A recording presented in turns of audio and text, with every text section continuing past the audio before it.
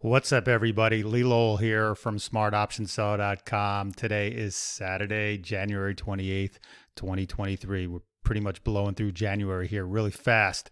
What are we doing? Well, welcome back to another edition of our Saturday YouTube options educational videos. I hope you've been watching us for a while. I give you all this free information coming from my 30 plus years in the business. I've been an options trader for a long time. I read the charts, and that's how I decide when to get in and out of trades. Our main gig, though, at the smartoptionseller.com is selling put options and selling put option credit spreads. That's our bread and butter. So I've been making these new videos for 2023, just going over the basics of what we do. And selling put options is our main thing. And along with that, there's other things that people want to know. I get emails all the time. Lee, how do you pick the stocks? How do you pick the strikes? What are your methods? When do you take profits? So today, what we're going to do is I'm going to teach you the smart option sellers 80% rule for taking profits, or when we take profits. In our newsletter, the Smart Option Seller newsletter, when it's time for us to take profits on the puts that we sell, we use the 80% rule. So that's what I'm going to show you today. But first, before we get into that, once again, I want to bring everyone's attention to our website, smartoptionseller.com. I want everyone, if you have not already, get a free copy of our Put Selling Basics ebook. Put Selling Basics is all about put selling, what it is, how we do it, why we love it so much.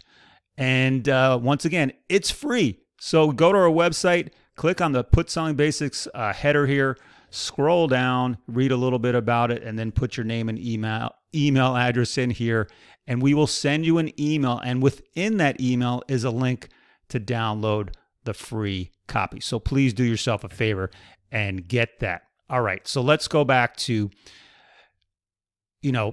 let's talk a little bit about, once again, go over the basics of what put selling is, and then the ways that you sell put options, what the mindset is. There's two ways to look at put selling. So number one, if you sell put options, it is a way for you to do two things. Number one, to gain a current income stream. When you sell something, people pay you for that thing. And what you're selling is a put option to another person. You're selling it to the put option buyer. And what are you getting out of it when you sell put options? Well, basically what you're doing is you're offering insurance to somebody on their holdings, okay? If you sell a put option on a stock at a certain strike price, what you're doing is you're obligating yourself to potentially buy that stock at that strike price level sometime in the future, okay? If you've been watching these videos, so let's just say the stock's at 100 and you're thinking, you know what, I want to try to buy this stock at $80 a share. So what you do is you would sell a put option at an $80 strike price, which obligates you to buy 100 shares at $80 a share if and only if the stock actually falls from 100 down to $80 at the expiration date. Now, in exchange for your obligation to do that, someone will pay you money. The put option buyer pays you money to, be there to buy the stock from them if the stock actually falls down to $80. And they're going to pay you the money, the upfront money. It's called the option premium. And if the stock doesn't fall down to $80, well, then you're off the hook and you don't have to buy your shares, but you still get to keep the premium that the put option buyer paid you. It's just like an insurance company. You pay your insurance premiums each month or every year, however you do it, on your car, on your home, life insurance, whatever. And if you don't get into an accident, and if your house doesn't burn down, and if you don't die prematurely, the insurance company keeps your money. So it's the same thing with selling put options. If the stock doesn't fall to the strike price by the expiration date, you keep the cash. And it's a great way to, create an income stream. Because think about all those times that the stocks don't fall to that level, you just keep the money. Now, the other thing that you can do when you sell put options is that you actually want to buy the stock. You want to get assigned. That's the process called getting assigned. You actually want the stock to fall to $80 so you can buy the stock. In our newsletter, what we do is our goal is really not to buy the stock. We don't want the stock to fall down to the strike price. We just want to keep collecting the money. But in the off chance the stock does fall to the strike price, well, then you have to buy the stock. And then you get to hold the stock forever. The stock go back up to $500 a share, whatever, and you have an unlimited, profit potential in the future. But what we do at the Smart Option Sellers, we sell the put option as the initial transaction. And what we want to do is we want to buy that put option back sometime in the future at a cheaper price. Okay, so that's what a lot of people do. They sell put options as a form of trade. When you sell something in the options market, you sell it first at a high price, and over time, you're hoping that that put option value, that put option premium actually declines in value. That means that you're making money as an option seller. Think about it. Most people, when they're invested in the market, they want to buy low and sell high. Okay, you buy something for 100, you sell it for 105. That's the type of trade that everybody knows about. But in the stock market or the options market, you could actually do that in reverse.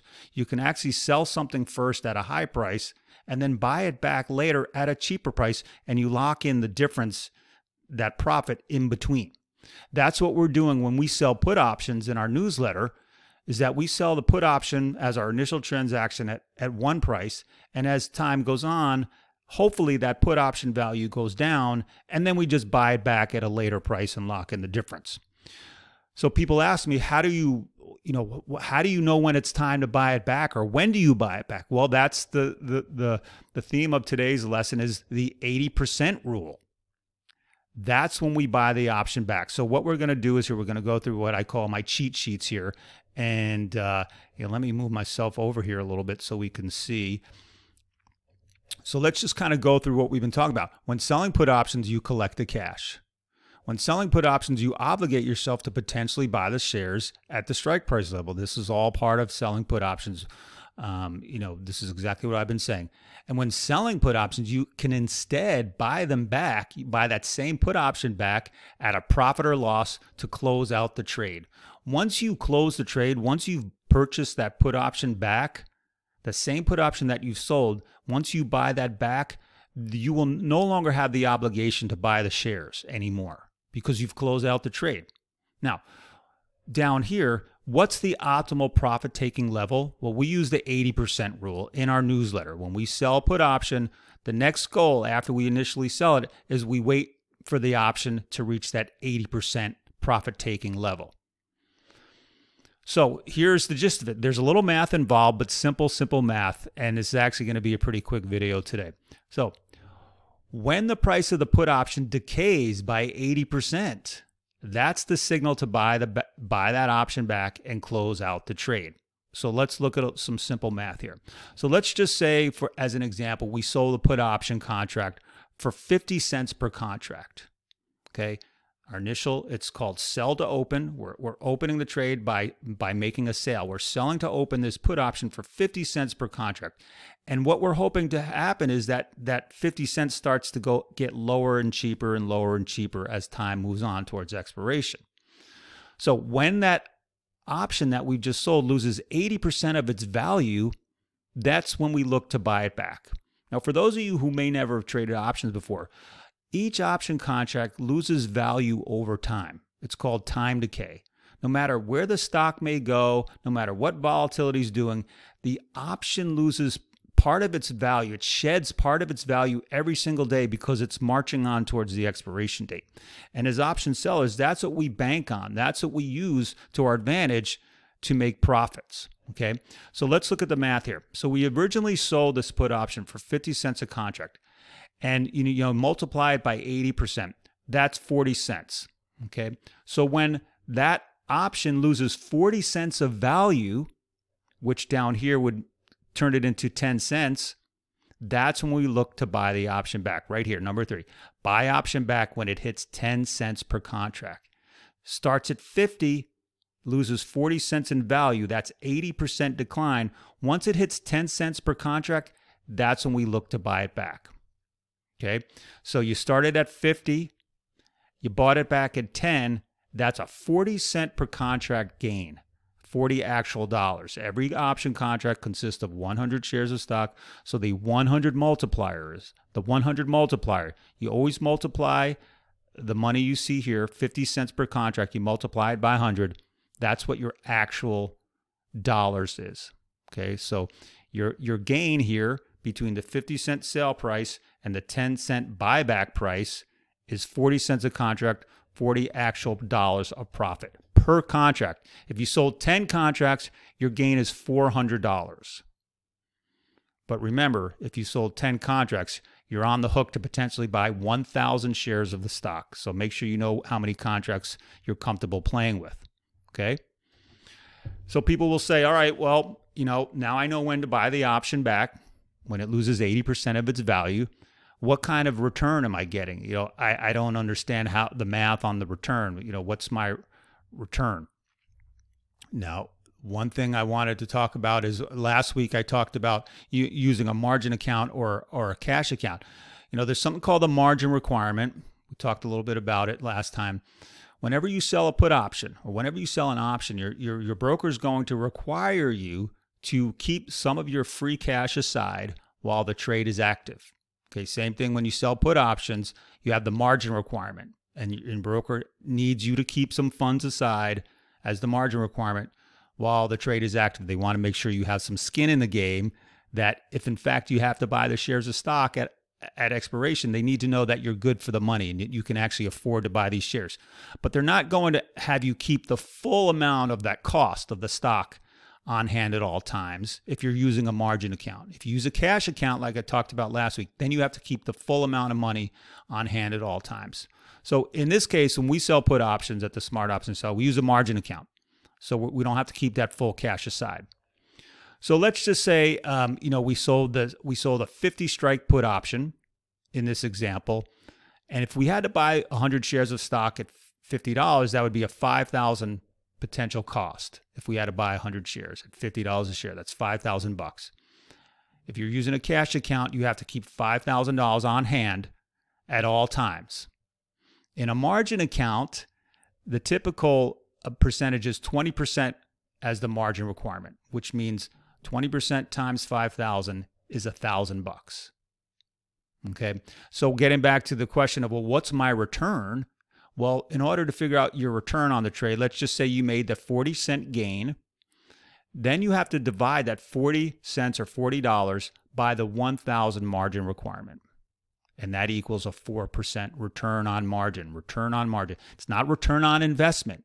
Because remember, you're not investing anything. You're not laying out any money, so you can't figure out return on investment. You have to figure out return on margin. And your margin, just like I said, is $1,000. Here's the calculation in line number 7 here. So you figure out your margin requirement first, and then once you've made the profit on the trade, you take your profit, $40 gain, and divide it into the margin requirement. That's your 4% return. Now let's just say the trade lasted 2 months. Okay, if you want to annualize your return on margin, you would multiply the 4% times 6, because as you think if you can do this trade every 2 months, you can do that 6 times in a year.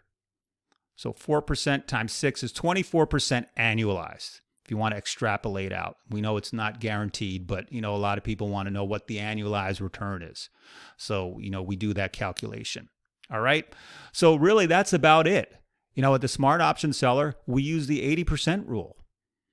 And typically, when the type of contracts that we sell, the 80% rule brings us usually to around 5 cents per contract. So when an option, the put option that we sold, decays down to 5 cents per contract, that's when we're usually looking to buy it back. And what we want to do is we want to hit that 80% rule as fast as we can. The sooner the better. The sooner before expiration, the better. Okay? Why? Because once we've locked in the gain, then our margin funds are released back to us as free cash, and we can jump into a new trade. There's no sense of holding on to this trade all the way to expiration if you only have a few more cents of potential profit to make. Like I just said, we usually buy these options back at 5 cents a contract. The option can only fall down 5 more cents for full profit. Okay, for me, I don't think that's enough extra profit to wait another 2 months, let's just say for the expiration date to occur, because a lot of things could happen in 2 months. The stock could drop significantly on you, and that put option value will go back up in price. So I'd rather close out the trade early before expiration once we've hit that 80% rule.